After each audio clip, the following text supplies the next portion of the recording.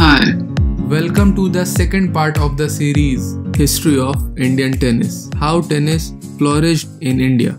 In 1954, the young Ramanathan Krishnan became the first junior Wimbledon champion, the first Asian.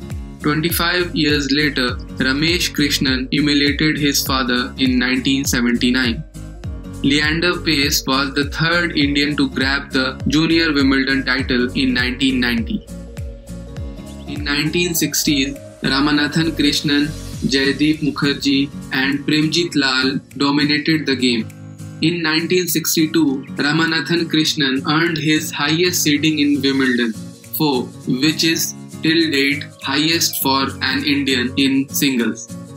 In Davis Cup, India repeatedly became the zonal champions and played the inter-zonal finals. History was made when Ramesh Krishnan, along with Premjit Lal, SP Mishra and Jaideep and RK Khanna as non-playing captain, steered India to the cup final in 1966. They lost the cup, but not before Ramesh Krishnan and Jaideep Mukherjee beat Newcombe and Tony Roach, the Wimbledon champions, in 1965 in doubles. Premjit Lal and Jaideep Mukherjee together held the national double and Asian doubles championships 4 times each. In 1970s, Vijay Amritraj came on the scene with teammates like Shashi Memon, Jasjeet Singh and brother Anand Amritraj. Vijay took India to World Cup finals for the second time in 1974. India did not play South Africa in the finals due to political reasons. Vijay made 2 quarterfinals in US Open in 1973 and 1981 and in Wimbledon 1973 and 1974. After Amritraj brothers Ramesh Krishnan appeared on the scene, he won the Junior Wimbledon Championship and Junior French title in 1979 and was ranked number 1 in juniors in the world. He made to the quarterfinals at Wimbledon in 1986 and US Open twice. He was instrumental in lifting India to the Davis Cup final for the third time in 1987 by defeating a much more experienced Wally Masur of Australia in straight sets. India though lost to Sweden in the finals. He retired in 1993. Now, young Leander Paes bursting through the screen and picked up the gauntlet of Indian tennis by winning the Junior Wimbledon and US Open title in 1990 and 1991. He has turned out to be an outstanding Davis Cupper. The Indian Davis Cup team reached the qualifying round of World Group for the 4th consecutive year in 2003. Leander and Mahesh Bhupati created history of sorts by reaching the doubles final of all the 4 Grand Slam in the world and winning the Wimbledon and US Open doubles title in 1999.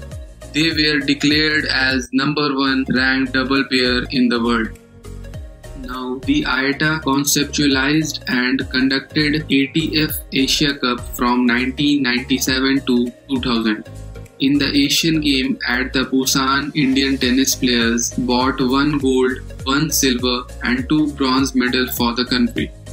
The concept of tennis underwent a change in 1968 with the Wimbledon and other tournaments going professional and prize money for the players. IATA organized a few Grand Prix tournaments in 1970s, but they did not meet the much success and the prize money was too little due to lack of funds. From early 80s, the name of association was changed to All India Tennis Association, IATA.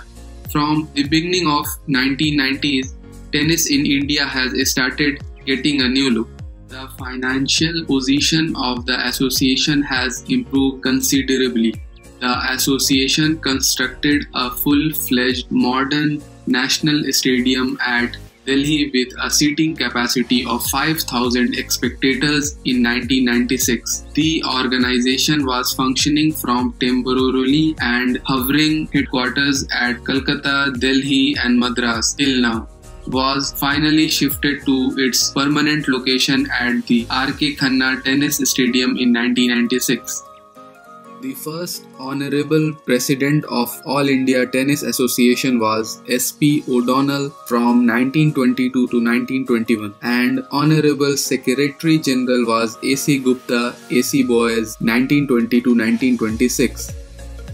Currently, IATA President is Parveen Mahajan, a former IRS officer, and she is also the first woman President of All India Tennis Association. And as we all know, currently the headquarters of IATA is situated at R.K. Khanna Tennis Complex, New Delhi. So thank you guys for watching this video, and if you like it, please comment and subscribe. And once again, thank you for watching, and I will see you in the next video.